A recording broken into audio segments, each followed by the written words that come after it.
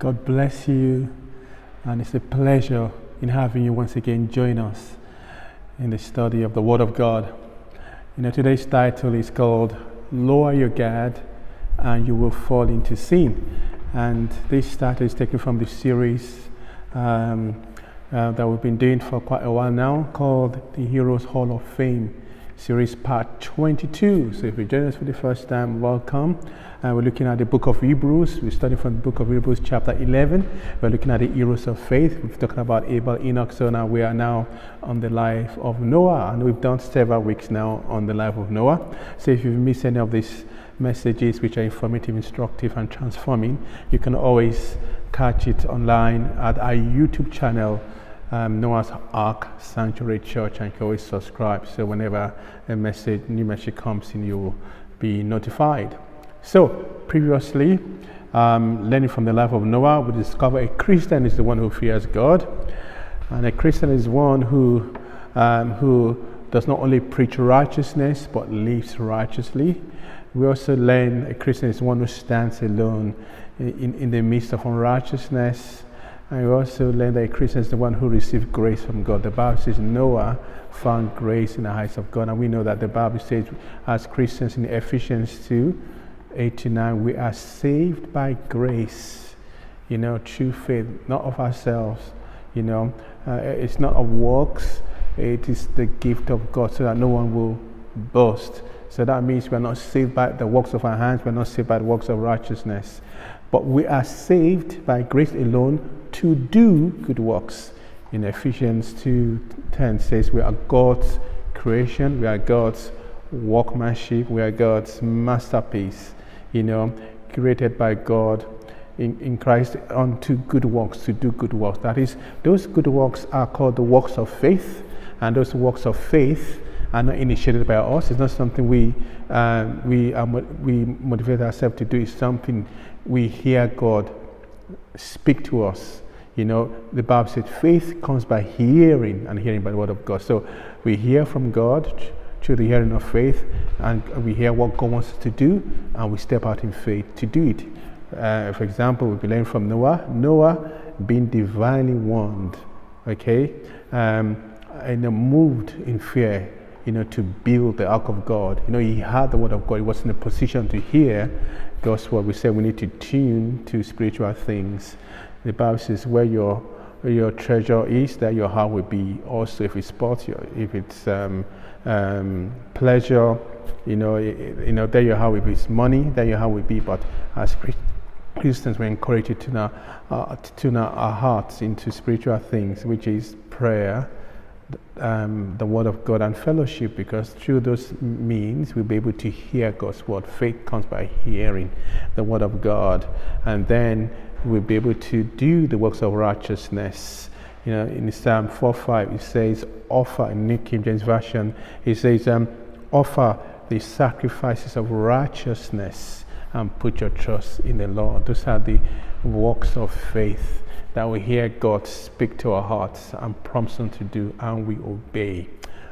But today we're going to learn something new about the life of Noah. And it's very, very important because the Old Testament saints are an examples for us, and the Bible says in Romans 15:4 that whatever is written for our example, so that we can learn from them. So again, let's remind ourselves of that today. Lower your guard and you fall into sin. So what does lower your guard mean? It means to be relaxed, to be complacent, instead of being serious, being watchful, being careful, being alert and vigilant. And the result is that if we are not watchful or vigilant or careful, it will result in two serious consequences, which we are going to learn from Noah. So I'm going to read from the book of Genesis, and chapter 9, 20-27. We're going to read an account of Noah's life and what to learn from Noah.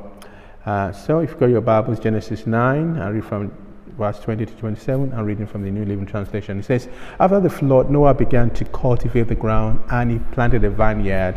One day he drank some wine he had made, and he became drunk and lay naked inside his tent. Ham, the father of Canaan, saw that his father was naked and went outside and told his brothers. Then Shem and Japheth took a robe, held it over their shoulders, and backed into the tent to cover their father. As they did this, they looked the other way so they would not see him naked. When Noah woke up from his stupor, he learned what Ham, his youngest son, had done. Then he cursed Canaan, the son of Ham. May Canaan be cursed, may he be the lowest of servants to his relatives. Then Noah said, may the Lord God of Shem be blessed, and may Canaan be his servant. May God expand the territory of Japheth. May Japheth share the prosperity of Shem, and may Canaan be his servant. Okay, so let's take out what we can learn from this message. The first thing we need to learn is that scriptures can be trusted. You know, scriptures just spoke about Noah being righteous, being blameless in his generation. You know, in Genesis 6:9, the Bible said Noah was blameless, was righteous. You know, but the Bible also spoke about his flaws, his defects. You know, and that tells us that scriptures can be trusted. That tells us that the Bible is an honest book, because many people sometimes write the autobiography. They don't mention the ugly side of their lives. But the Bible is an honest book that speaks about both the good and bad of people. Okay? So, the scriptures can be trusted, from book of Genesis to the book of Revelation. The word of God is infallible, okay, and authentic. Now, what people, for example, the worthy man, the man of the world, may call the blemish of Noah, his defect, his mistake. You know, the Bible says, we will not want to use the word sin. The modern man does not like the term sin. It's not part of their vocabulary, because they claim not to be religious. They claim to be certificated. You know, they're a modern man. They don't believe in the God thing. So the word sin does not apply in the dictionary. So, like what happened to Noah getting drunk, they call it lack of discretion, or moment of weakness, a blemish or defect. But the Bible calls it sin. Okay, the Bible calls it sin, and that cannot change. The word of God cannot be broken, and that defect, you know, is called sin. And the Bible says all have sinned. Okay, we're all born in sin. All have sinned and fallen short of the glory of God, and the wages of sin is death. But thank God for his grace. The Bible says Noah found grace in the eyes of God, and today we're also enjoying the grace of God which came through Jesus Christ. Amen. So another thing we want to learn, apart from scriptures being fair and can be trusted, we also learn this, that saved people can fall. You see, godly people can mess up. Anyone can mess up. Because you see, there are some who think, you know, for example, if you are preaching to them about giving their life to Christ, about repenting of their sins, they tell you, well, you are preaching to the converted. This even including Christians who are not saved. They say, well, you are preaching to the converted. They say, well, I'm not a sinner, because they think of sin in terms of major sins like being a drug addict, alcoholic, committing sins like adultery. You know, they feel they're okay, they are moral, they don't need saving. But as we know, the Bible labels everyone as sin. They, in a sense, admit that they do make mistakes, and they say at least they're human, you know, but they never want to admit they are sinners. But the Bible does say, again, that everyone has fallen short of the glory of God. We've fallen short of the glory of God in our mind and in our body. When we compare ourselves to the first man in the Garden of Eden, he was perfect in his spirit, righteous. He was perfect in his mind, in his ability to think, to rationalize. He was perfect in his body. There's no sickness, no disease, no pain. But when sin came in, his mind was darkened. Our mind today spots out evil. The imagination of our heart is evil continually. The Bible says that human nature, that sinful nature, is enmity, is hostile towards God, and we've all fallen short. I'm sure we cannot agree. Not all our thoughts are God-centered or God-honoring. So we've all fallen short of the glory of God in our hearts and in our body. We fall sick. We have defects here and there. Everybody has got a weakness in their body. So that's not God's standard. But Jesus is the perfect figure, perfect form of a human being, perfect in spirit, mind, and body. And also, even though you're a Christian, the Bible does not teach sinless perfection, okay? Because there's some Christians who misinterpret scriptures, maybe by reading, for example, 1 John 3. If we go to 1 John chapter 3, and that's from verse 6.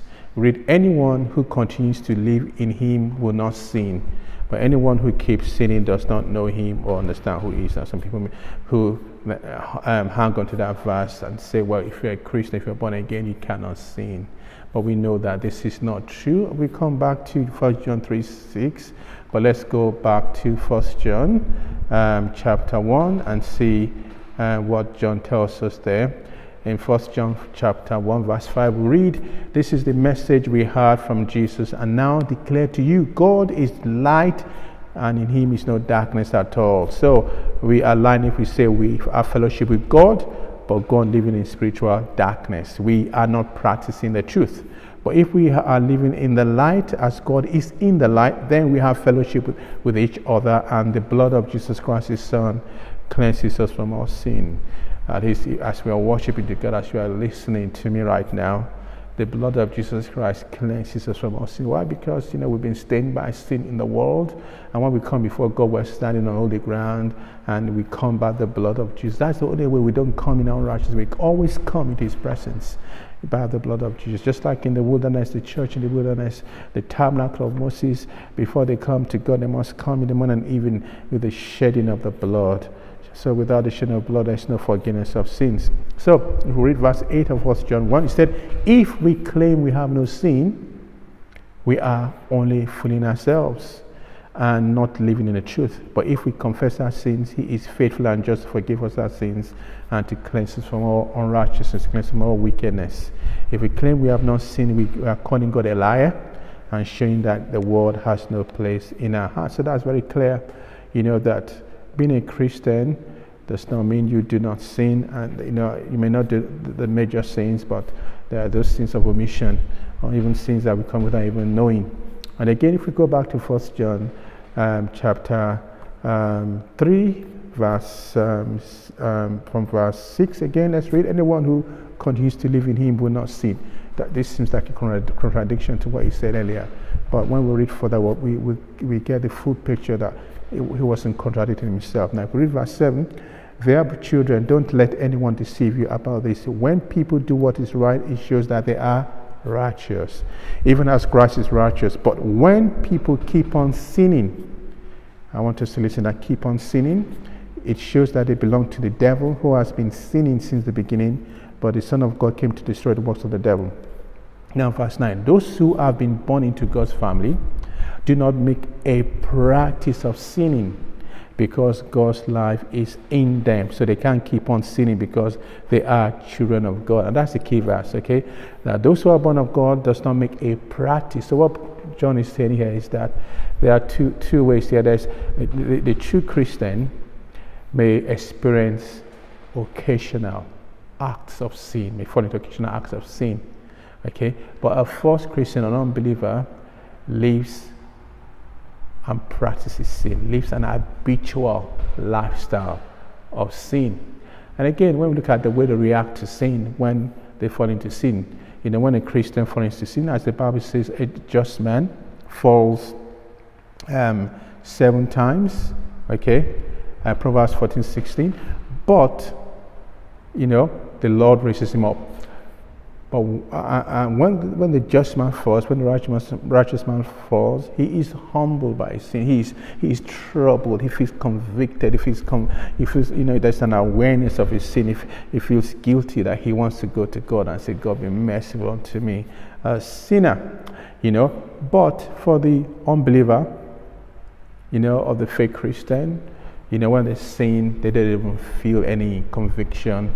They justify their sin, they rationalize, they make an attempt to make excuse for what they do, for their behavior. They do not own up to their sin. Their conscience is hardened. Okay, so let's look at biblical examples of believers who lower their guard. We're talking about lowering your guard before you make you fall into sin. And what happens is that Noah happened to lower his guard. He became careless and he fell into sin. So let's look at other examples in the Bible that attest to this fact that when you lower your guard, you will fall into sin. The first example is a case study of Noah. After walking God for 600 years, he got carried away, and that tells us that even though you've walked with the Lord for a long time, does not guarantee you will not fall if you lower your guard. Mature age does not guarantee security from falling if you don't hold up your guard. Okay, let's look at David as an example. In 2 Samuel 11, David dropped down his guard when it was established, and he fell into sin. 2 Samuel 11, verse 1 to 4. We read the account of David in verse 1 of 2 Samuel 11. In the spring of the year, when king normally going to war, David sent Joab and the Israelite army to fight the Ammonites. They destroyed the Ammonite army and laid siege to the city of Rabbah. However, David stayed behind in Jerusalem. Late one afternoon, after his midday rest, David got out of bed and was walking on the roof of the palace, and he looked over the city. He noticed a woman of unusual beauty taking a bath. He sent someone to find out who she was, and he was told she is Bathsheba, the daughter of Eliam and the wife of Uriah the Hittite. Then David sent messengers to get her. When she came to the palace, he slept with her. She had completed her purification rites after having a menstrual period. Then she returned home. Now, we see here David lowering his guard. How, he was supposed to be in battle.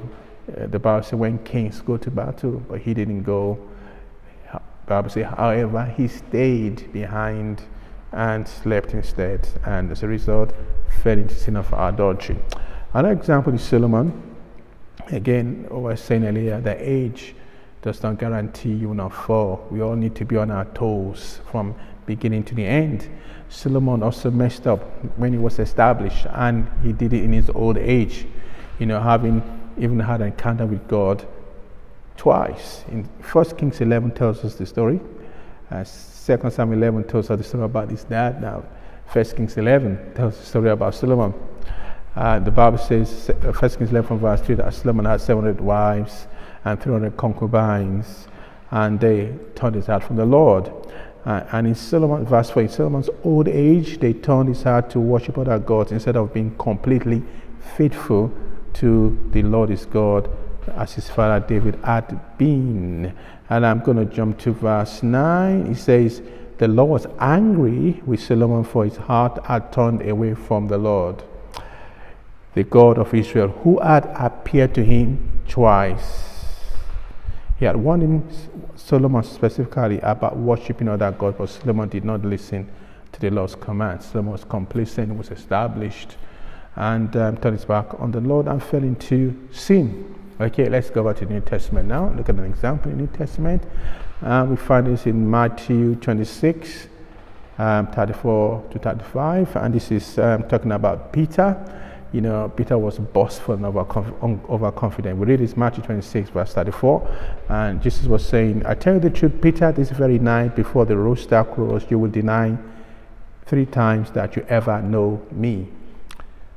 And Peter replied, no. Peter insisted, even if I have to die with you, I will never deny you. And all the other disciples vowed the same.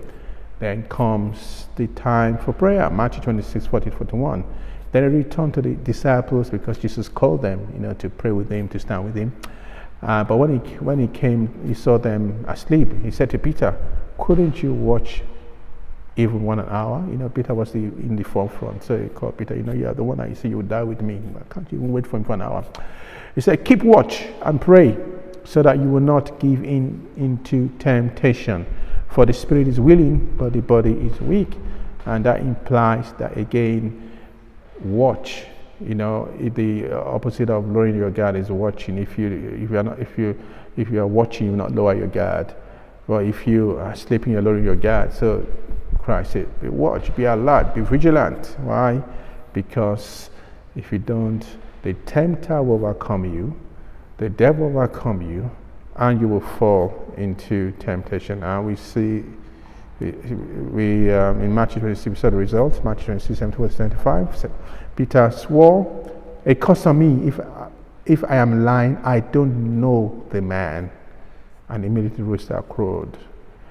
Suddenly Jesus' words flashed through Peter's mind. "Before the rooster crows, you will deny 3 times that you even know me." And he went away weeping bitterly. So Peter fell into sin because he lowered down this guy. So now the question is, for us today, how do we know we're lowering our guard? How do we know? I'm lowering my guard, I'm relaxing, I'm getting complacent, I'm not as vigilant and serious in my faith as I ought to. How do I know? Well, like the disciples and King David, when we ought to be praying, when we ought to be praying, I am sleeping. When I ought to be praying, I'm sleeping. No, the Bible says King David ought to be in battle, to fight the Lord's battle. Today the Bible says we're not fighting against flesh and blood, but spiritual wickedness, high places, principalities and powers. So we fight, we wrestle in prayer. But David needed him to, as the pastor, as the shepherd, to lead his flock into battle, and decided to take rest, to sleep. And he fell into sin.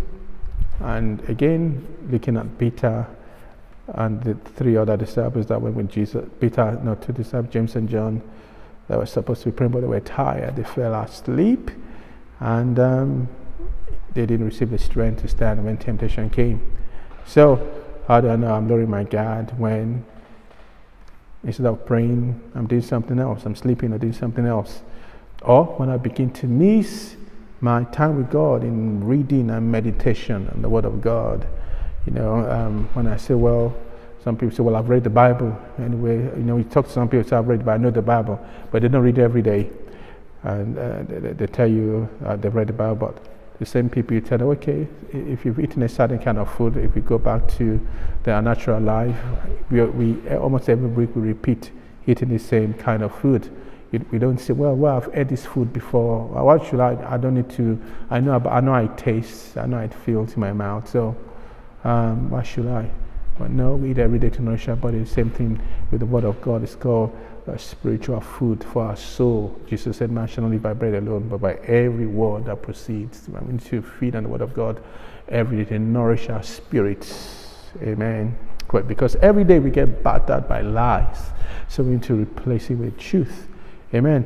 And how do I know I'm lowering my guard? When I ought to be in fellowship, when I don't regularly attend the house of God, when I don't really attend fellowship, I miss out.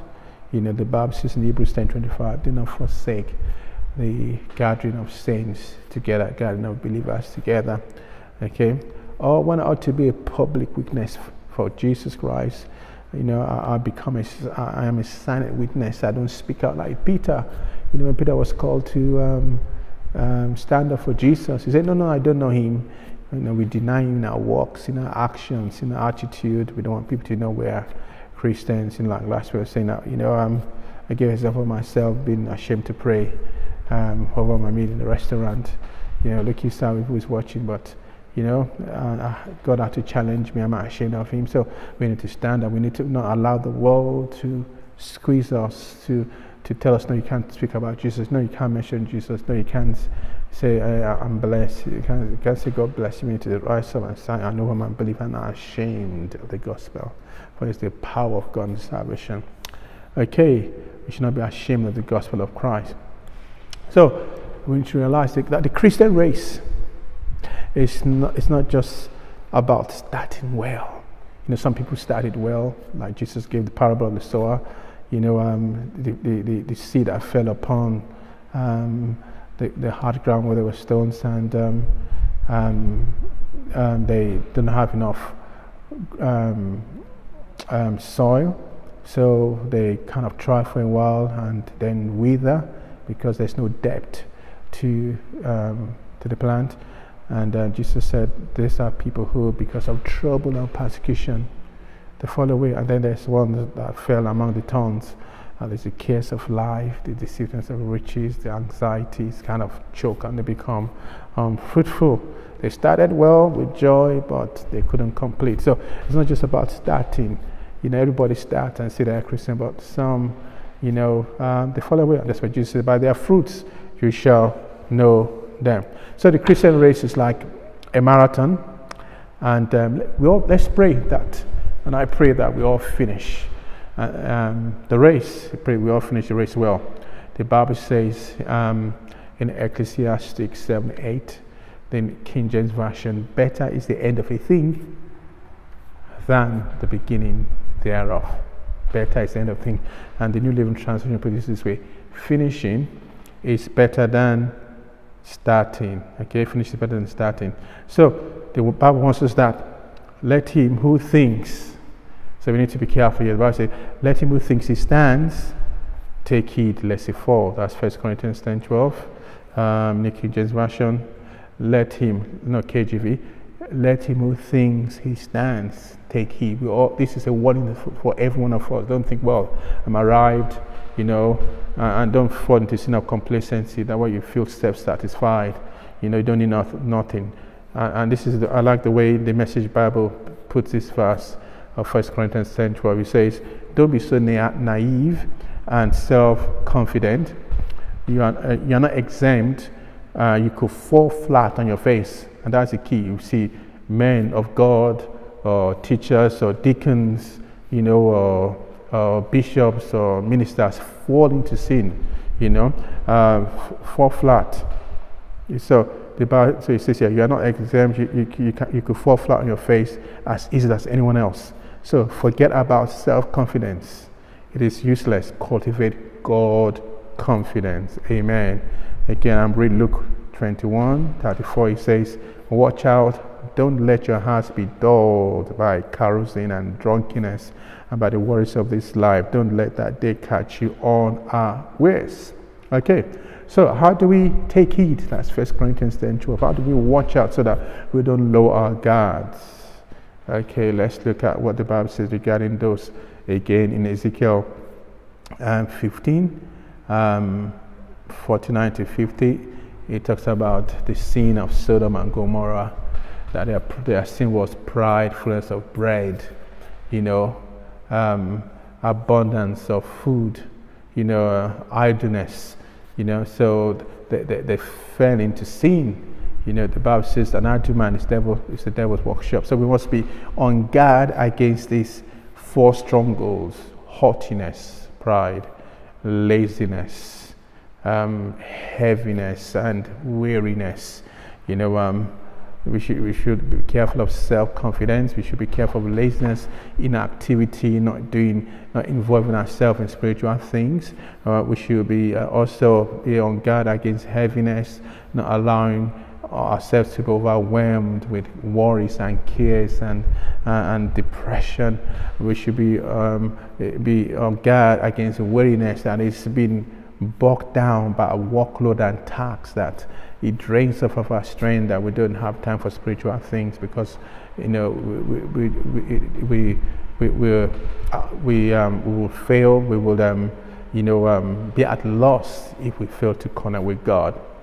Now, because these spiritual strongholds, these four spiritual strongholds, haughtiness, heaviness, weariness, laziness, can numb our hands and feet from running effectively the race of God. So the Bible says, you turn with me to Hebrews chapter 12, chapter 13, this time reading from the New King James Version. It says, therefore strengthen the hands which hang down and the feeble knees. Verse 13, and make straight paths for your feet, so that what is lame may not be dislocated, but rather be healed. So, like an athlete, I begin to discipline myself, okay? I say to myself, enough of inactivity. I pick up myself, shake myself up, shake away inactivity, enough of complacency, enough of mediocrity, enough of wrong diet, eating the wrong food, enough of negativity in my life, confess negativity, saying, well, I can't, or I'm tired. I confess the word of God that I can do all things through Christ who strengthens me. You see, I run with a fellow pastor 5 kilometers once a week, and we met by chance, and I was talking that I do a bit of personal exercises, just we run like for 3K 3 times a week, but he said, okay, why don't we run together? And we picked a time, and usually I run 3K, but when we started, running, I just felt a bit weak and tired, and I felt like giving up. But again, one mind is saying to me, don't confess your tiredness, don't confess. I just kept going by faith. My body was saying, give up. My body was crying out, stop. But I just kept going, and I also kept praying. And God gave me the strength. I didn't know where the strength conquered. It's like I was stronger finishing and starting. And okay, how did that come about? How was I able to run 5K? That comes with, one, personal prayer life. Okay, personal prayer life. And then fellowship. We ran together, so we push, we motivate each other. There are times I feel like giving up, but because I see him, I'm going ahead, I don't want to kind of let him down. I don't want to be the one to say, well, so that kind of motivated me. And sometimes I see him, he's struggling, but because he looks at me and say, well, I don't want to give up now. My brother is running. So, and that's how we push it. And that's what fellowship does. Fellowship strengthens one another. If you're on your own, you are bound to fall. You are bound to be complacent. You are bound to lower your guard.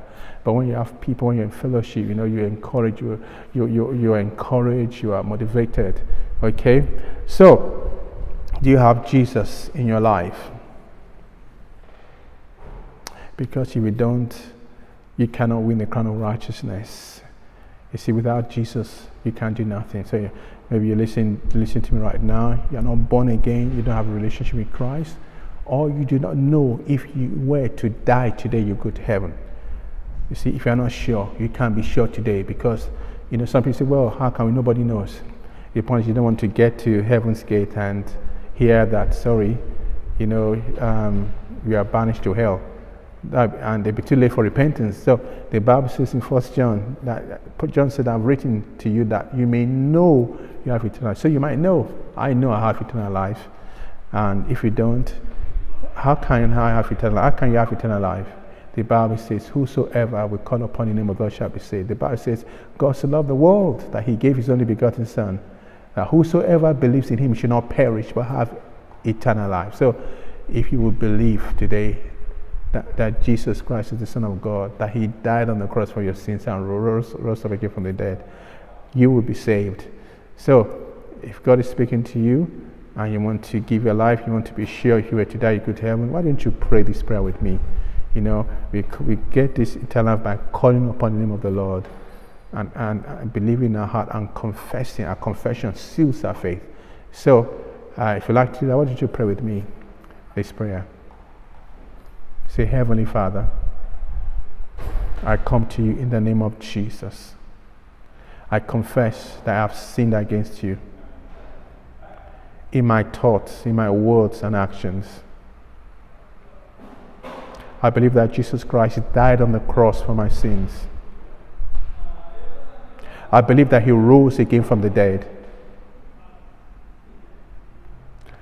I receive him into my life. I thank you, Father, for saving me. Thank you for making me your child today. In Jesus' name I have prayed. Amen. Praise the Lord. If you said that prayer, me with all your heart, say, brother, welcome into God's family. Your name is written in God's book of life. You're a child of God. You have eternal life, not temporary, but eternal life. You're a child of God. And then now you need to grow. As you've had to the teaching to be yourself on the Word of God. If you don't have a church, find a place where the Bible is taught, where the people live what they preach. And yeah, call upon God in prayer. Learn to talk to your Heavenly Father. So, and if you're a Christian, I hope this encourages you as well. That we need to stand firm, we need to stand strong, we need to be on our guard and not allow anything bog us down and affect us from concentrating on the Lord. Amen. So, God bless you for watching, and don't forget to share this message so that others can hear and be saved. And if you're not subscribed to our channel, please do subscribe. And yeah, God bless you for watching, and I hope to see you next week. And do not forget, one thing we require in this ministry to support us is that you lift us up in prayer. So God bless you. See you next time.